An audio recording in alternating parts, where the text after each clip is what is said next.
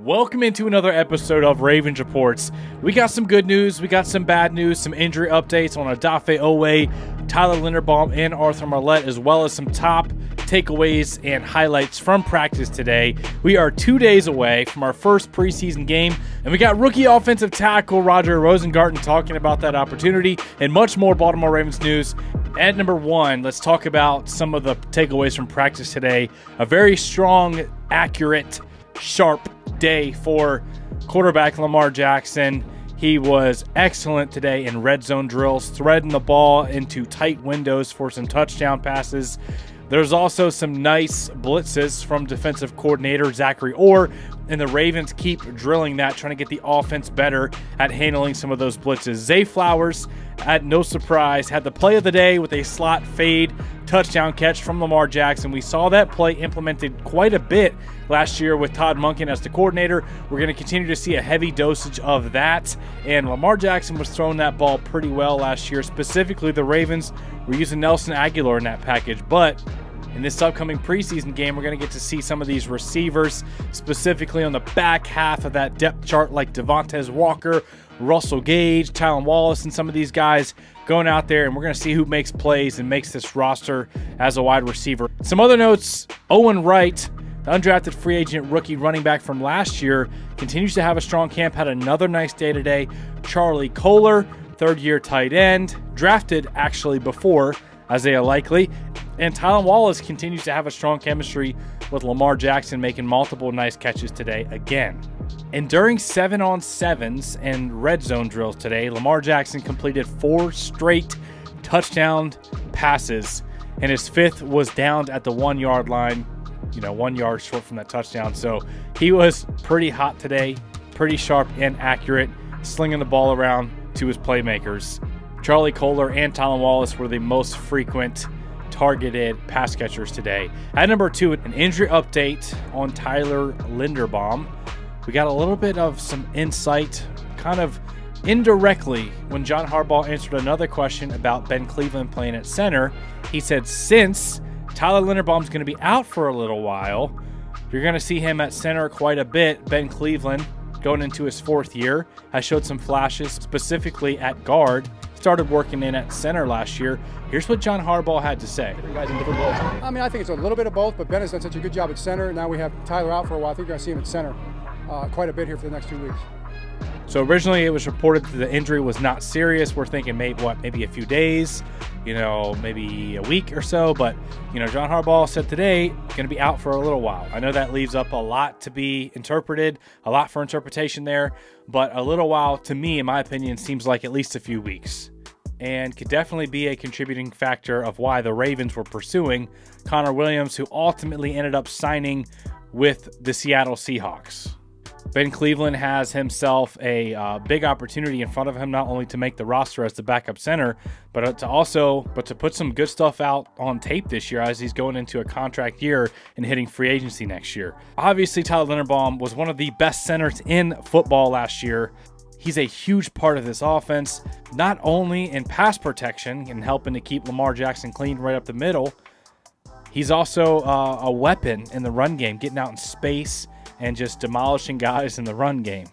I will have my eyes on Ben Cleveland to see how he performs at center in this upcoming game in 2 days versus the Philadelphia Eagles. At number 3, another injury update. Not the greatest news, because cornerback Arthur Maulet, he's having a procedure, a scope done on his knee.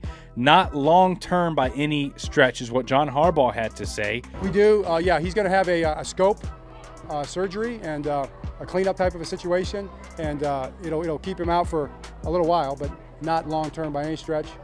So we can revisit it when we get close to the start of the season and talk about it. So obviously Arthur Maulet, he was having an excellent camp. He played great last year. You don't want to see him go down with injury. But fortunately for the Ravens, they have a very deep secondary, and specifically Marlon Humphrey talked earlier in the offseason, just about a few weeks ago, about how the coaching staff have talked to him and Brandon Stevens about bumping into the nickel. That opens up, a starting spot for Nate Wiggins to possibly play on the outside, as well as Jalen Armour-Davis, who's having an excellent camp. Marlon Humphrey's best year that he's had, his all-pro season, and multiple of his Pro Bowls, was primarily in the nickel, playing the slot corner position. He's great outside, but in my opinion, he's even better inside, to where he can use his physicality and he can get dialed up on some of those, slot nickel blitzes. He can, get in there. He had all those punch outs whenever he was, closer to the line of scrimmage, closer to the middle of the field with all the action going on in there. And I'd love to see Marlon Humphrey, starting to nickel a lot again this year, having Nate Wiggins, Braden Stevens, Jalen Armour-Davis rotating on the outside. And then Kyle Hamilton can just fly around and just be the Swiss Army knife in the defense, where he could blitz, he could drop back deep, he could play, dime linebacker, he could play wherever you want him to. So the secondary is deep all around. Eddie Jackson, Marcus Williams, you got corners. Pepe Williams going to be fighting for a roster spot. Ardarius Washington can play safety and nickel as well. So lots of versatility there. No need to panic, but obviously a blow to the defense. At number 4, some good news on the injury front is Odafe Owe returned to practice. He was dealing with an ankle injury. Odafe Owe is the primary rusher in the pass rush right now. He's monumental to this defense. If Odafe Owe has a big year and he starts, flirting with double-digit sacks and causing consistent issues in the backfield for quarterbacks, the defense is going to be really good. If the rush can match up and marry, with the secondary, with that coverage back there, there's going to be a lot of sacks for this defense yet again. And obviously having Justin Madubuike, Travis Jones, and Michael Pierce helps out to eat up blocks on the inside. And especially whenever you just signed, the leading interior defensive lineman in all of the NFL in sacks last year to a monster contract, the pass rushers are going to be just fine. But Odafe Owe, he's a huge integral part of that. At number 5, the rookie offensive tackle, Roger Rosengarten, is going to get some really important reps for his career, man. How he performs in this game will go a long way. We're going to get to see him in live game action. I want to see how he holds up against some of these big, strong outside linebackers, not just as a, pass protector, but I want to see how he performs in a run game as well.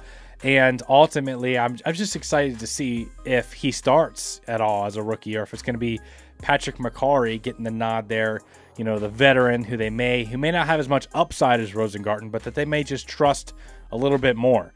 Really eager to see how this plays out, because a lot of these guys, I wouldn't be surprised if all of the offensive line was in on the action in preseason, except for maybe, Ronnie Stanley. Here's what he had to say on this upcoming game. It feels amazing, kind of just going through rookie minicamp, OTAs, and just the spring practices to now you finally get to training camp. I mean, it's super exciting. It's a feeling that I've dreamt since I was a little kid, and now I'm going to play my first NFL game here coming up. So all good angst. I'm super excited, and I can't wait.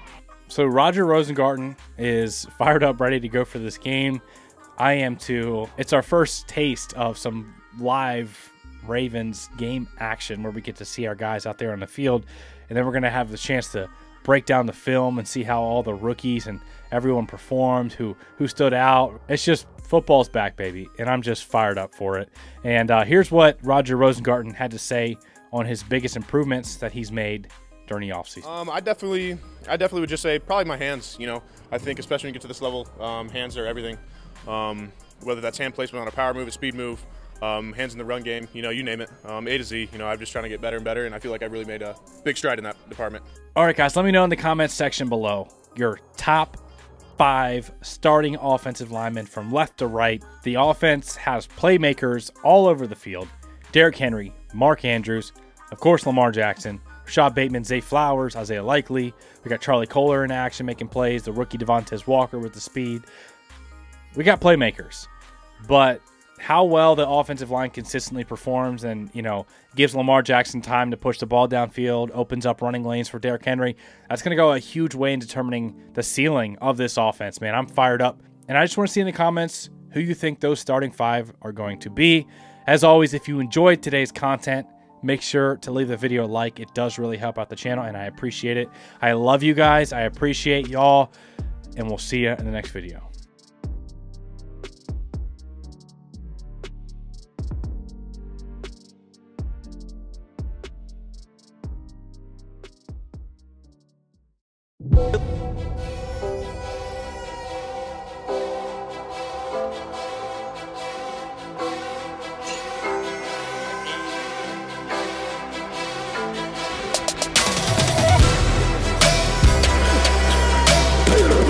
day when he wasn't looking. He ran me over.